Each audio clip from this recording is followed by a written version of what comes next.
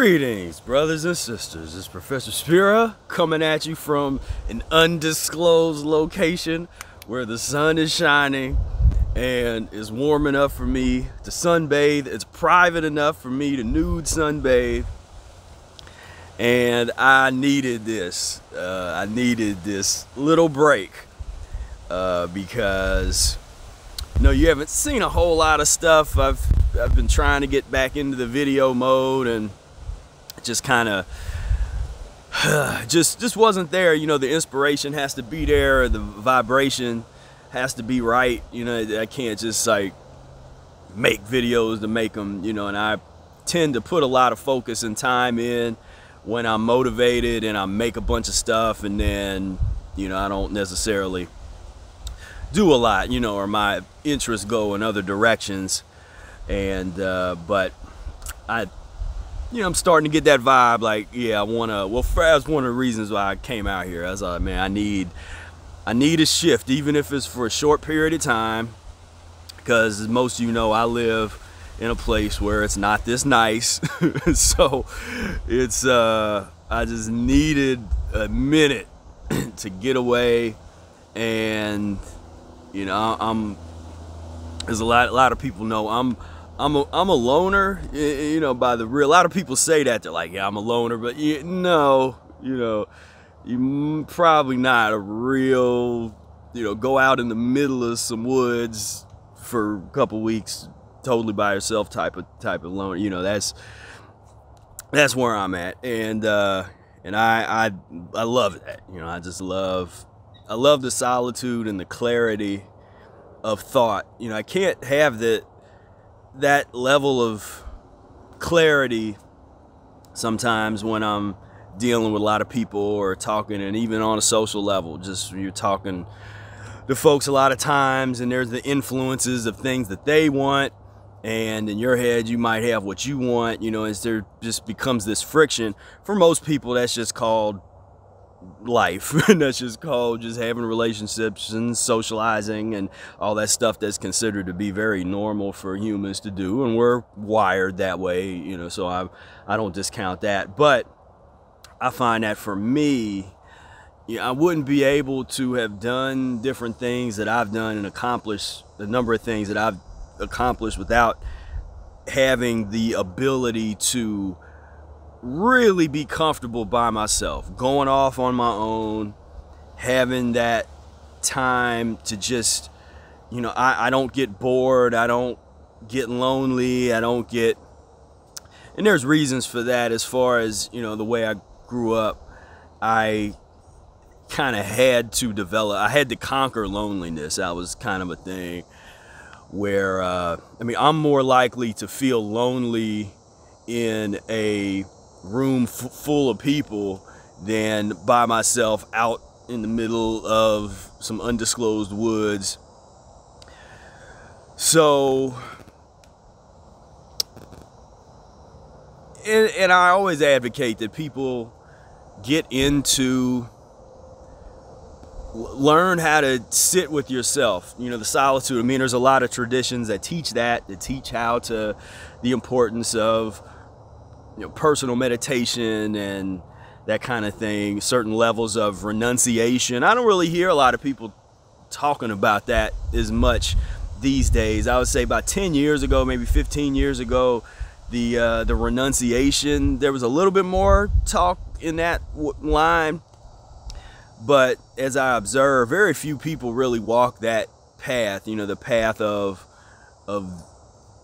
the, as my dissertation doctoral graduate advisor says, the monastic lifestyle, like monasteries and, kind of a religious context. But he said, being a scholar is a monastic lifestyle, because if you're a hardcore scholar, you're studying, reading, researching most of your day. You're not communicating with other human beings. You're reading and studying, going through old, traveling to old libraries and all kinds of stuff, and then writing, and that takes up, say if you sleep for 6 hours, whatever it is you sleep, The rest of that time, you're pretty much researching, writing, and and that's just a general, same thing with different types of artists and different types of musicians. There's a certain level of being alone. Some stuff you have to learn with other people, and you can only do with other folks, but sometimes you have to be able to really spend a lot of time by yourself just practicing and shedding. And that's another thing that I'm doing out here a little bit is, I got my music going on. I got my little got my mini trampoline happening. Got a little fire pit here. I just, I grew up doing a lot of camping, and over the years, I kind of got away from it, and I never got away from just going out in the woods and spending a lot of time and walking around and being with myself and my thoughts and connecting to nature. The way I feel with the sun, like right now, like it's like, hey friend, good old sun. That I will say that this year has been this has been the hardest year for me to handle going into winter. The transition, leaving behind warm weather, going into sub-freezing temperatures already, and you're only in November. This has been tough, and I predicted it last year. Last year I said that last year was going to be the final year that I don't travel anywhere for any length of time. It might not be for a real long period of time, but I'm gonna get, at some point during the winter time, I'm gonna go somewhere warm where I can get some sun. And my experience with the sun now, it's like,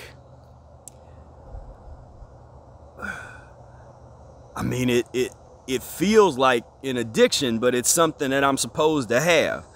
The way that, like, if you gave me just make up whatever mucus or some kind of food that would ever be my worst craving, that would be the worst food that I would still eat. If you said, okay, you can have this mucus, if you crave this, you can have this, or you can spend the day in the sun. That's not even a question. I'll be on that sun. The addiction is to the level where I'll drive, 20 something hours to be in the sun just for a couple days. So, it's it's a deep piece. This is something that, a big point that Randy Dickerson, shout out to Randy, that he brings up, talking about the importance of environment and especially the pollution issues and sun and all that kind of stuff, and how hard it is to practice and to various levels depending on where you're located and what's going on. And I never disagreed with that. My main point was that I'm not going to use that, and like Brother Air and other people I know never use that as an excuse for practicing the mucusless diet and doing so at a high level. But I've always said too that you should be strategizing, thinking forward, thinking into the future, and saying, okay, what do I need to do in my life to transition toward being able to relocate to some place, migrate. The migration process, that's something that our ancestors, no matter all of our ancestors, I don't care what your history of your stomach is. Now notice I said the history of your stomach. I'm gonna start saying that instead of genetics and talking about bloodline, that we need to start saying the history of your stomach.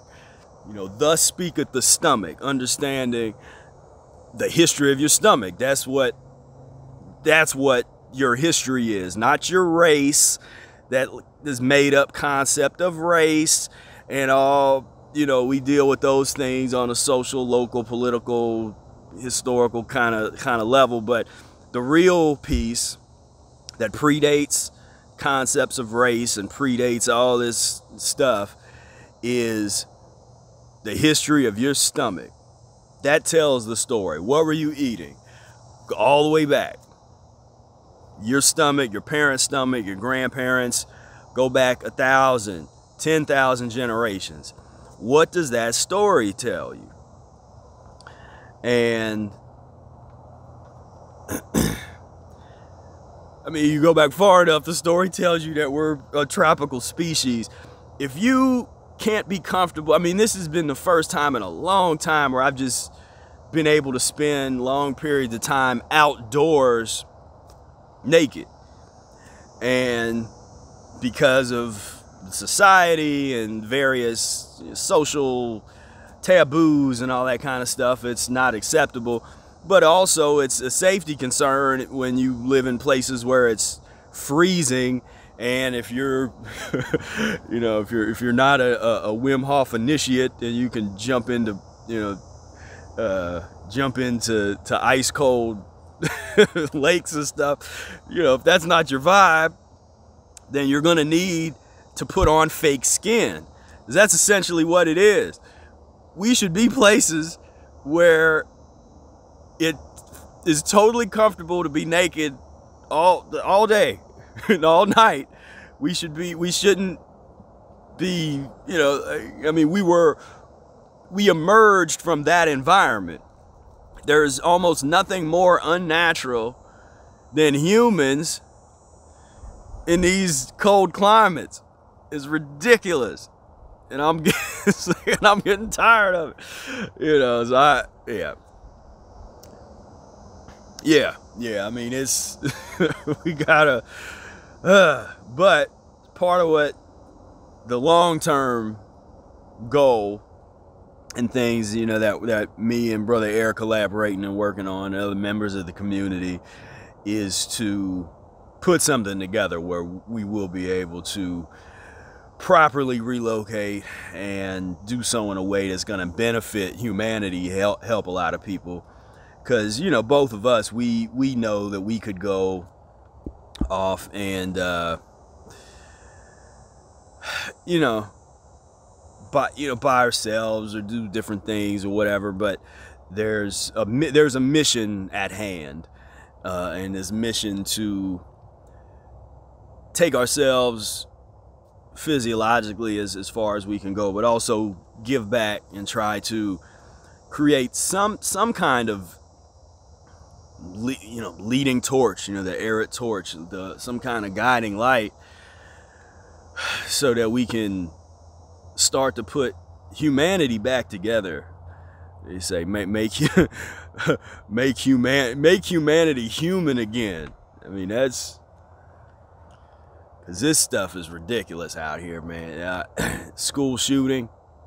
I mean, it happens all the time. These massive shootings are all constant, and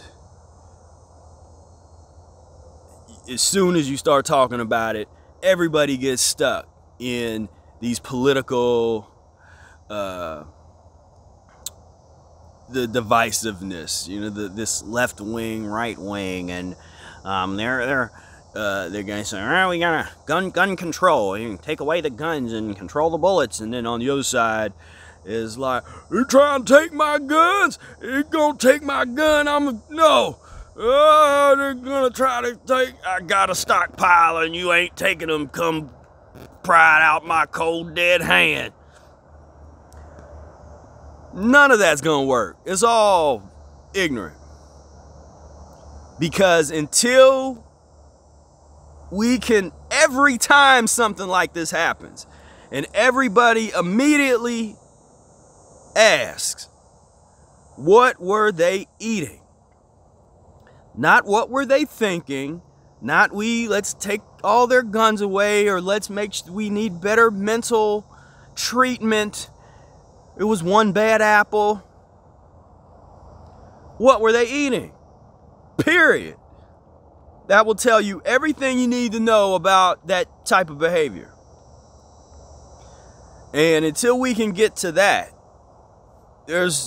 we can't talk about nothing else. Everything else is futile. The whole discussion, gun control versus psychological help, doesn't matter. As long as pus and mucus forming foods is totally acceptable across the country, across societies around the globe, whatever. You know, it's just the tragedy, as Eric says, the tragedy of nutrition is going to continue to play out and play out and play out. It is what it is. And so until we can get serious about addressing physiological needs, dynamics, cleansing, because I've often said, give me the resources to create a rehabilitation facility that you would send offenders of society's laws to. They call them prisons now here. We'll reinstate the term rehabilitation center. And we'll do the research to figure out how long it takes to fundamentally transform someone's physiology and in turn their mentality. So various things, people get sentences. You know, they say, okay, you've done such and such.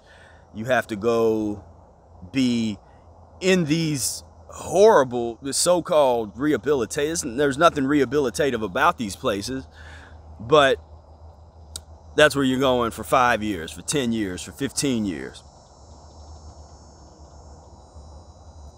Come into my system where we send you to our rehabilitation center and you're doing lemon juice, colonics, or they're being administered, if you won't do them, every day for however many years it takes. We'll figure that out. We'll figure out the number. 5, if you would go, even if we use the same numbers that they use, which are not standardized, they're just made up. And you say, okay, you did this 5 years for this. Okay, well, 5 years, what we said at Hard Lemons, 5 years, just, transition you. We teach you how to garden. There's a gardening, everything that you consume, you're going to grow. Most everything, that a whole different type of situation. You're going to come out of that. I mean, I guarantee it. See, they don't believe that you can transform like that. I mean, they run away from that type of evidence. I mean, there's just on a basic level, the young people's prisons called schools, that we call schools, but they're set up. Most schools are designed, the layout is actually designed. This is the same people that design schools, design prisons. It is set up in that type of, penitentiary type of way. But in schools, if kids learned, all these things, how to garden and how to all this kind of stuff, it's just fundamental change in society. But what my point with that was that they've changed the diet, the lunches in some places. I've just read a number of articles over the years. I don't know which cities, but there were certain big public schools, might have been Chicago, but they got rid of meat off of the lunch menu, and a lot of the teachers realized, like, man, the kids aren't acting up as much. They're not running around as crazy. Of course, they're going to eat whatever they eat before and after school, but when they're there, they weren't serving meat anymore, and there was a noticeable change in behavior. Now, you would think that'd be front page news all around, like they had discovered something. They discovered that, wow, like, people's behavior changes based on what they eat. I mean, that's a big deal. The behavior changes based on what you eat. Where are these long discussions about that?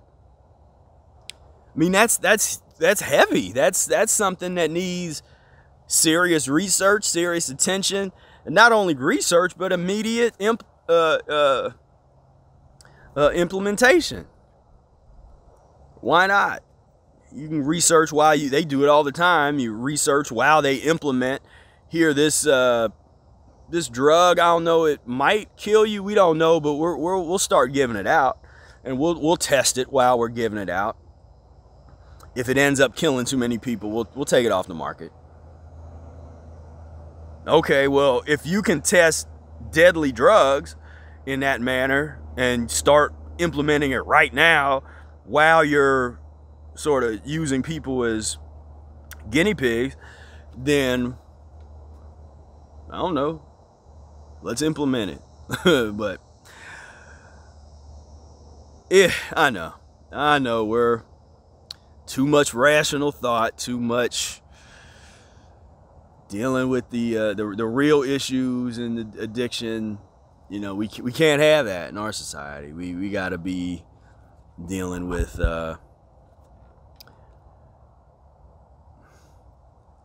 just pus and mucus, man. I mean, I know before I left that I saw all the footage of the school shooting, the most recent school shooting.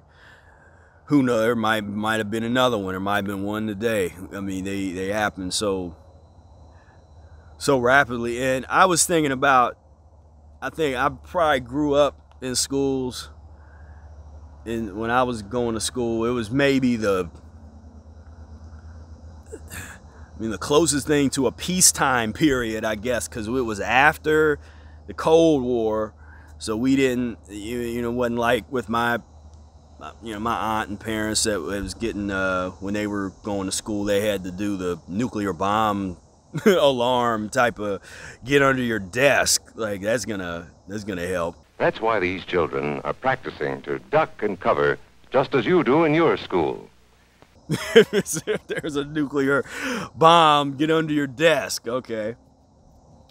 And then the Columbine happened when I was in high school, and after that, I don't know when they started really implementing where, when I heard about that, I was like, man.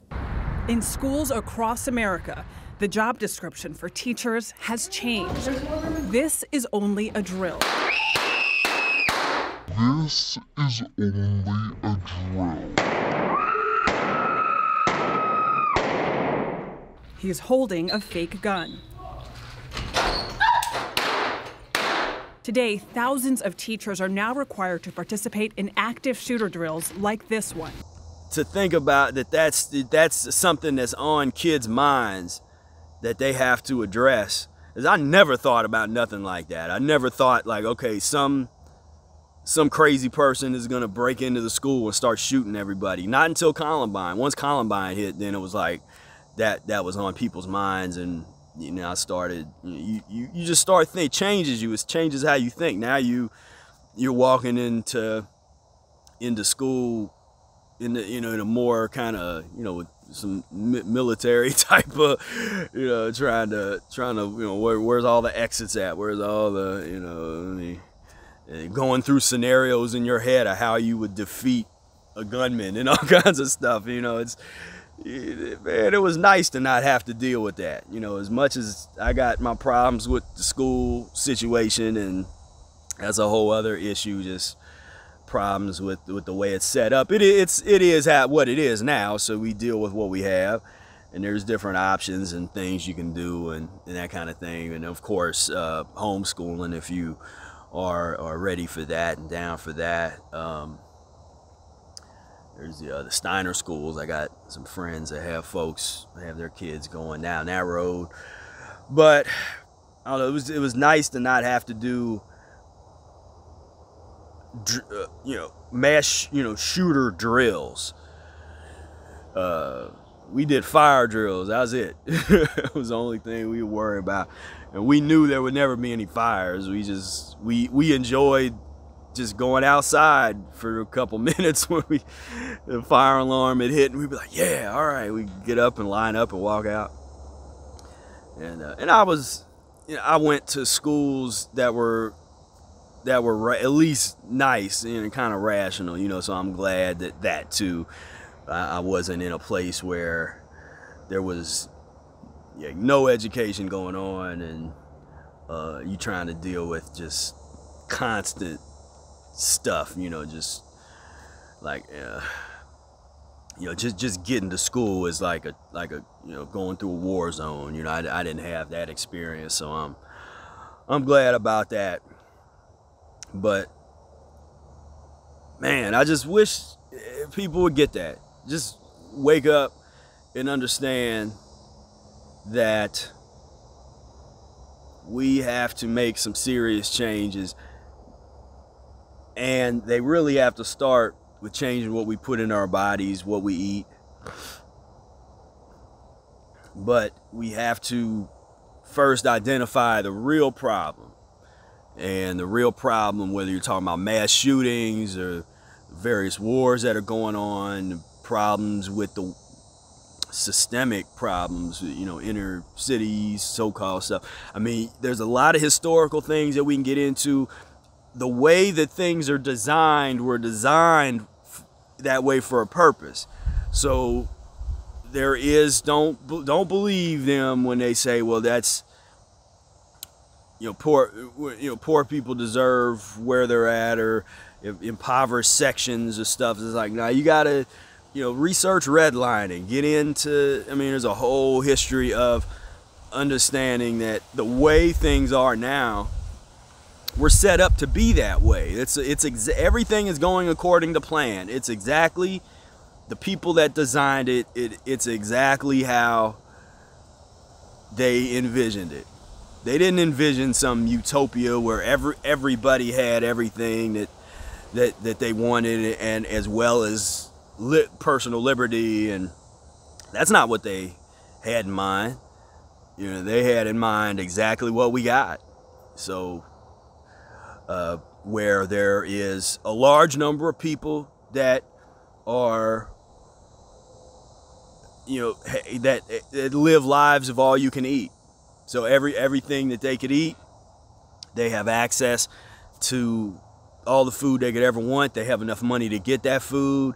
They have enough money to entertain themselves with the entertainments that are provided in society. And so you're not gonna see them complaining about anything. You're not gonna see them at a rally fighting. Not all of them, fighting for the rights and liberties of other people. That's not why. It's they're fat and happy and having fun, and then the underbelly, the people that's going through a lot of stuff, they don't. It's like, they don't have the time and the resources to really, galvanize, make the change. When you look at the big changes historically, we look like the 60s and in the early 70s, there was a convergence of these various movements that were able to come together for the common, with sort of this common purpose. But a lot of people forget about that when they're studying, and they look back and it's, okay, a lot of people are like, okay, I want to start a revolution. Okay, let me study what happened, the history of these revolutions. And when things were really successful that created permanent change, at least here in the United States, there was this coming together where you had civil rights that sort of was turning into the Black Power movement, that was coming together with Native American movement, anti-war and Vietnam movement. There was just this convergence, because there was kind of all these different things that were on their own, but then once they started to come together, that's when it was like, okay, there's going to be some change, and it still took a long time. But once but when I look at the 80s, what ended up changing was it's like the government figured out how to anesthetize folks. It's like, okay, let's not have this type of uprising again, because we don't want to get anywhere close to any kind of being overthrown. So let's just create the situation where people can just, like I said, I don't know, it's interesting when I look back at videos of people that were really, you know, hardcore revolutionary, like burn it down, all that kind of stuff in the late 60s and the 70s. Then in the 80s, they're like domesticated. And I'm thinking there's a Eyes on the Prize documentary. If you check that, I watched that years ago, but that's a really good documentary that goes from the beginning of the civil rights movement sort of through the Black Power movement, and they got interviews with some of the people that were the most you know, high leadership in Black Panther Party back then, and they're, you know, it's just interesting, you know, it doesn't take nothing away from what they did, but it was interesting how you got to the 80s. Now they're kind of the edge that they can talk about what they were doing, but they're sort of in a, you know, like a total different environment. It's like they're in a middle class house, and they got like Cosby sweaters on, and, you know, that kind of thing. And if you don't know, Google Cosby sweater if you don't know what that is. But so my thing is, how do you have that not happen? You know, don't go for the dangling of the carrot, as Brother Air would say. But anyway, I just had a few things to get off my mind. I'm gonna make a few more videos, kind of document this. I think I'm gonna go jump on my mini trampoline for a minute. But, you know, in closing, stick to the transition. Really continue to read the Mucusless Diet book. You know, the e-course is available. Be on the lookout. I'm gonna be doing an e-course sale here very soon, but definitely, if you're seeing this video later, definitely highly recommend getting the e-course. I put a lot of years into making it, and it's very comprehensive. It covers so much, you know, just so much more than, because that's the focus, you know. It's not just me when I'm having these type of videos where I just rambling on, talking about various topics and going from here to here. No, it's basically a college course. The only difference with that, the e-course and the college course, if I were to teach it, if you were in a classroom setting, we would discuss some of the stuff, and I could, you know, field some questions, and there would be more discussions, and there'd be a research paper, a couple papers, some writing assignments, that kind of thing. There should be and some more evaluations, a couple exams or something like that. But other than that, it's definitely a college level educational resource. So please check that out. But hey, I want to thank you for tuning in. It's been a minute, you know, and continue to transition. That's the message that I have to continue to put out there, because people still aren't catching on, and people still are, you know, they're trying real hard to not have to transition, and any excuse they can make to avoid that process. When if you embrace it and you start to just live a lifestyle of transition, you could be surprised at that point how when you're not trying to go fast, how all of a sudden you can go light years faster than you even could have imagined. But you can't want that. You can't want to go fast. Like, you can't. And it's not I don't know how else other than to just continue to study the material and to deeply think about these issues in a space of solitude where you can really understand that and get to that point, because it is, I mean, you'd see what I'm talking about. I mean, we just had a good friend of ours that just did a really long fast and been transitioning gradually and slowly over time, not rushing, and boom, all of a sudden, 40-day fast out of nowhere. No one told this person to do that. It wasn't a recommendation or encouraged. It's just that's what it was. And so transition. Now, thank you for plugging in. Please share this video if you're still this far into it. YouTube is rough out here. They changing the algorithms all the time. They're changing stuff to where basically they restrict the amount of sharing of the us. They say the little people, the folks that don't have millions and millions of followers and stuff. They really drastically restrict our videos, and so we need your help to get this out there, because YouTube's not gonna do it. They're not gonna help. So all right, so I thank you so much. Until next time, peace, love, and breath.